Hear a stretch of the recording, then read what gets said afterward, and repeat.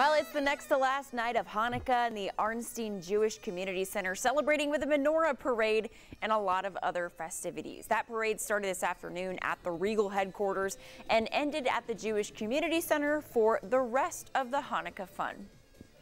Last year we were looking for a way to celebrate Hanukkah as a community and be safe with COVID.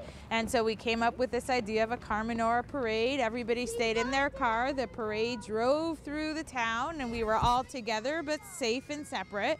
And it was so much fun that we decided to make this the entourage that kicks off the Hanukkah menorah lighting and in-person festival this year.